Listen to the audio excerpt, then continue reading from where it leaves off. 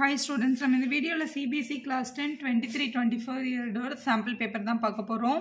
Already first 28 question நம்ம channel upload ஆயிருக்கு. 29th questionல இருந்து இந்த வீடியோல பார்க்கலாம். P and PB are tangents drawn to the circle of the center O from the external point P. Chord AB makes an angle 30 degree with the radius அப்படினு கொடுத்திருக்காங்க. Radius at the point of contact. அந்த diagram இங்கே இருக்கு. So radius வந்து இந்த OA என்றது வந்து radius point of contact கூட join ஆயிருக்கு. Chord AB makes 30 degree angle னா இந்த angle தான் 30 degree ன்னு கொடுத்திருக்காங்க questionல. OAB வந்து 30 degree ன்னு மென்ஷன் ஆயிருக்கு. If the length of the chord is 6 cm, AB ஓட length வந்து 6 cm ன்னு questionல மென்ஷன் பண்ணிருக்காங்க. Find the length of the tangent PA. இந்த PA ஓட length என்னன்றதை கண்டுபிடிக்கணும். Length of the radius கண்டுபிடிக்கணும். இந்த OA ஓட length கண்டுபிடிக்கணும். ரெண்டு question இருக்கு 3 marksல. இது எப்படி சால்வ் பண்றதுன்னு பாருங்க. ஃபர்ஸ்ட் இந்த ட்ரையாங்கிளை கன்சிடர் பண்ணிக்கலாம். APB அப்படின்ற ட்ரையாங்கிள்ல ஃபர்ஸ்ட் ஆங்கிள் பார்க்கலாம். எப்பவுமே வந்து ஒரு சர்க்கிள்ல ரேடியஸ் அந்த பாயிண்ட் ஆஃப் கான்டாக்ட் கூட ஜாயின் பண்ணியிருந்தோம்னா இந்த டேஞ்சன்ட்டும் இந்த ரேடியஸும் டெஃபினட்டா 90 டிகிரியில இருக்கும். அப்போ இந்த டோட்டல் ஆங்கிள் வந்து ஆக்சுவலா 90 டிகிரி. இதுல இந்த ஒரு பார்ட் மட்டும் 13 கொஸ்டின்ல கொடுத்துட்டாங்க. அப்போ இந்த ரிமைனிங் பார்ட் டெஃபினட்டா எவ்வளவு இருக்கும்னா 60 டிகிரி தான் இருக்கும். நம்ம இதை டைரக்டா எப்படி எழுதலாம்னு பாருங்க. இந்த ஆங்கிளோட பேர் வந்து PAB. PAB is equal to 90 degree minus 30 degree அப்படின்னு எழுதிடலாம். which is equal to 16 நம்ம ஃபைண்ட் பண்ணியாச்சு. ஸோ 16 ஃபைண்ட் பண்ணியாச்சு. ஸோ எப்பவுமே ஒரு எக்ஸ்டர்னல் பாயிண்ட்ல இருந்து வரைஞ்சிருக்க டேஞ்சன்டோட லென்த் ஈக்குவல் தான். அப்போ பிஏவும் பிபியும் டெஃபினட்டா எப்படி தான் இருக்கும்னா ஈக்குவலா தான் இருக்கும். பிஏஸ் ஈக்குவல் டு பிபி. ஸோ இந்த ட்ரையாங்கிள் வந்து கண்டிப்பா ஒரு ஐசோசெலஸ் ட்ரையாங்கிள் தான். ஸோ ஐசோசெலஸ் ட்ரையாங்கிள் ரெண்டு சைடு ஈக்குவலா இருந்தா அவங்களோட ரெண்டு ஆங்கிளும் டெஃபினட்டா ஈக்குவலா தான் இருக்கும். இதுல இந்த பார்ட் 60 அப்படின்னா இந்த பார்ட்டும் டெஃபினட்டா 60 டிகிரி தான். ஸோ நம்மளால கண்டிப்பா என்னன்னு சொல்லிட முடியும்னா angle ABP is equal to 60 degree. Reason என்ன அப்படின்னா triangle ABP is an isosceles triangle. ஏன்னா ரெண்டு சைடு ஈக்குவலா இருந்ததுனால இந்த ஆங்கிள்ஸும் ஈக்குவல், அதனால இது வந்து 16 சொல்லியாச்சு. இன்னொரு விஷயம் பாருங்க, ஒரு ட்ரையாங்கிளோட 3 ஆங்கிள் ஆட் பண்ணா கண்டிப்பா என்ன வரும்னா 180 டிகிரி வரும் ஆங்கிள் சம் ப்ராப்பர்ட்டி படி.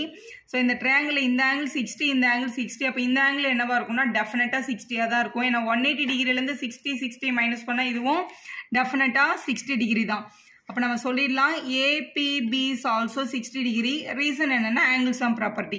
ஒரு ட்ரையாங்கிளோட 3 ஆங்கிள் ஆட் பண்ணா 180 வரணும்ன்றதுனால நம்ம அங்க 60 எடுக்கிறோம்.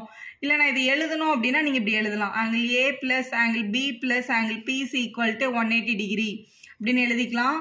இன் ட்ரையாங்கிள் ABP அப்படின்ற ட்ரையாங்கிள் இதுல ஆங்கிள் A 16 நம்ம கண்டுபிடிச்சிட்டோம், ஆங்கிள் Bயும் 16 கண்டுபிடிச்சிட்டோம், ஆங்கிள் P மட்டும் கண்டுபிடிக்கணும். அப்ப இந்த 16 ஆட் பண்ணி அந்த பக்கம் எடுத்துட்டு போயிடுவாங்க. அப்ப angle P is equal to 180 minus 120. So டெஃபினட்டா இது 60 தான்.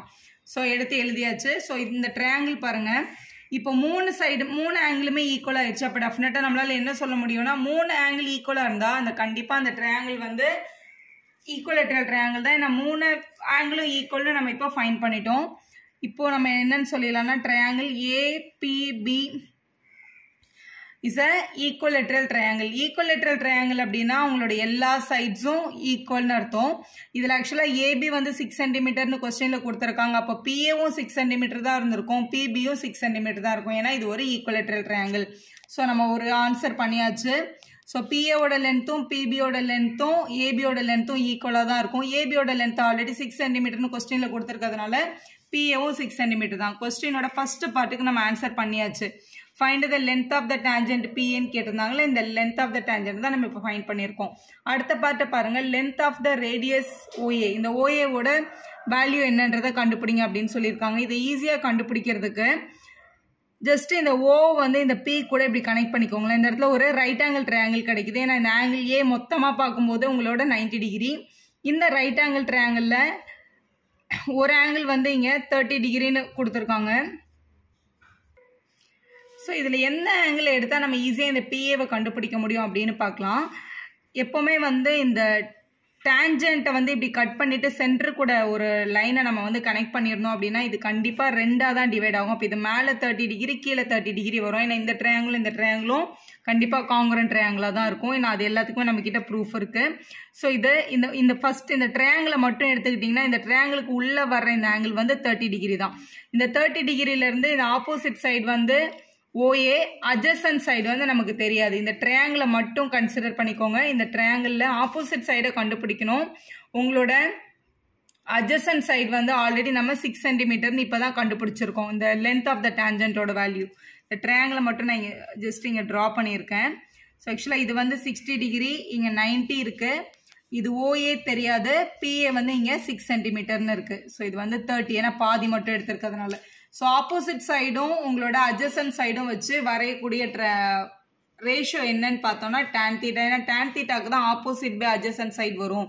அப்போ tan θக்கு பதிலாக இங்கே கொடுத்துருக்கிறது வந்து 30 டிகிரி. tan 30 = ஆப்போசிட் வேல்யூ வந்து OA நமக்கு தெரியாது, அட்ஜசன்ட் வேல்யூ வந்து 6, அதனால 6ன்னு போட்டுக்கோங்க. tan 30யோட டேபிள் வேல்யூ 1/√3 = OA/6ன்னு எழுதிக்கலாம். டிவைட்ல இருக்க 6 அங்கே போனால் மல்டிபிள் ஆகும். அப்போ 6/√3 = OA அப்படின்னு கிடைக்குது. ஸோ டினாமினேட்டர்ல வந்து ரூட் வேல்யூ இருந்ததுன்னா அது வந்து ஒரு ரேஷனல் நம்பரே கிடையாது. அதனால ரேஷனலைசேஷன் பண்றதுக்காக ஒரு √3ஆல மல்டிபிள் அண்ட் டிவைட் பண்ணிக்கலாம். இப்போ மேலே 6√3/3ன்னு வரும். 3யும் 6ம் 3 டேபிள்ல 1s or 2s கேன்சல் பண்ணிக்கலாம். அப்போ 2√3ன்னு கிடைக்குது. அதுதான் உங்களோட OAவோட வேல்யூ. இல்லை ரேடியஸ் ஆஃப் த சர்க்கிள்னு நம்மளால சொல்ல முடியும். ஸோ 2√3 சென்டிமீட்டர் அப்படின்றது உங்களோட ரேடியஸோட கரெக்ட் ஆன்சர். நெக்ஸ்ட் கொஸ்டின் இருக்கு. இதுக்கு வந்து திஸ் ஆர் த டைப். இதை ஆன்சர் பண்ணலாம், இல்லை இந்த கொஸ்டின் ஆன்சர் பண்ணலாம். இது கொஞ்சம் சின்ன கொஸ்டின் பாருங்க, உங்கள் புக் கொஸ்டின் தான். 2 tangent TP and TQ are drawn to the circle. TP TQல T தான் காமனாக இருக்குது. அப்போ T தான் எக்ஸ்டீரியர் பாயிண்டாக இருந்திருக்கும். Tலேருந்து Pன்னு ஒரு டேஞ்சன்ட்டும் Tலேருந்து Qன்னு ஒரு டேஞ்சன்ட்டும் வரைஞ்சிருக்காங்க. With the centre O from the external point T இங்கே மென்ஷன் ஆயிருக்கு. Prove that PTQ. So PTQ அப்படின்றது இந்த angle will be twice of OPQ. So OPQன்றது இந்த ஆங்கிள். ஸோ இந்த ஆங்கிள் வந்து இதுக்கு இந்த ஸ்மால் ஆங்கிளை வந்து டபுள் பண்ணால் இது கிடைக்கும் அப்படின்றத உங்களை ப்ரூவ் பண்ண சொல்லியிருக்காங்க. இதை ப்ரூவ் பண்ணுறதுக்கு ஈஸியாக ஒரே ஒரு சின்ன அசம்ஷன் எடுத்தாலே நம்ம ஆன்சர் பண்ணிடலாம். இந்த ஆங்கிள் இருக்குல்ல, அதாவது உங்களோட TPQ அப்படின்ற ஆங்கிளை ஜஸ்ட் ஒரு தீட்டான்னு அசியூம் பண்ணிக்கலாம். இந்த ஆங்கிள் வந்து நான் தீட்டான்னு எடுத்திருக்கேன். ஸோ இது தீட்டாவாக இருந்தால் டெஃபினட்டாக இந்த கியூவும் என்னவாக தான் இருக்கும், தீட்டாவாக தான் இருக்கும். ஏன் அப்படின்னா Pலேருந்து Tயோட லென்த்தும் Tலேருந்து Qவோட லென்த்தும் டெஃபினட்டாக ஈக்குவல். ஏன்னா எக்ஸ்டீரியர் பாயிண்ட்லேருந்து வரையப்படுற ரெண்டு டேஞ்சன்ட்டோட லென்த் எப்போவுமே ஈக்குவலாக தான் இருக்கும். TP = TQவாக இருக்கிறதுனால கண்டிப்பாக TQP கூட டெஃபினட்டாக தீட்டாவாக தான் இருக்கும் அப்படின்னு நம்ம சொல்லிடலாம். அப்போ இந்த ஆங்கிள் என்னவா இருக்கும் அப்படின்னு நம்ம கண்டுபிடிக்கணும். இந்த ஆங்கிளை கண்டுபிடிக்கிறதுக்கு ஆங்கிள் சம் ப்ராப்பர்ட்டினா 3 ஆங்கிளையும் ஆட் பண்ண டெஃபினட்டாக என்ன தான் வரும், 180 டிகிரி தான் வரும். ஸோ ஆங்கிள் சம் ப்ராப்பர்ட்டி தான் அப்ளை பண்ண போகிறோம். ஆங்கிள் சம் ப்ராப்பர்ட்டி படி இந்த ஆங்கிளோட பேர், இந்த ஆங்கிள் வந்து தீட்டான்னு எழுதிக்கிறேன், ப்ளஸ் இந்த ஆங்கிளும் தீட்டான்னு எழுதிக்கிறேன். இந்த ஆங்கிளோட பேர் மட்டும் PTQன்னு எழுதிக்கலாம். ஏன்னா அதான் நமக்கு தெரியாது. PTQ = 180 degree. ஏன்னா ஒரு ட்ரையாங்கிளோட 3 ஆங்கிளும் கண்டிப்பாக என்னவா தான் இருக்கும்னா 180 தான் இருக்கும். இது ஒரு தீட்டா, இது ஒரு தீட்டா. 1 θ + 1 θ 2 θ வந்த பக்கம் எடுத்துகிட்டு போனால் மைனஸ் ஆகும். அப்போ நம்ம எழுதிக்கலாம் PTQவோட ஆங்கிள் வந்து 180 டிகிரி - 2 θ அப்படின்னு எழுதிக்கலாம். ஸோ நம்ம கண்டுபிடிக்க வேண்டியது ஒரு ஆங்கிளை நம்ம ஃபைண்ட் பண்ணியாச்சு.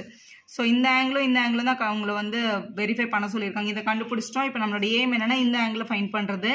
இந்த ஆங்கிளை ஃபைண்ட் பண்ணுறதுக்கு ஈஸியாக எப்போவுமே வந்து OPTன்ற ஆங்கிள் வந்து டோட்டலாக 90 டிகிரி இருக்கும். ஏன்னா ஒரு ரேடியஸும் டேஞ்சன்ட்டும் 90 டிகிரியில் தான் வந்து மீட் பண்ணியிருக்கோம். அப்போ நம்மளால கண்டிப்பாக என்னன்னு சொல்ல முடியும்னா OPTயோட இந்த டோட்டல் ஆங்கிள் வந்து டெஃபினட்டாக 90 டிகிரி.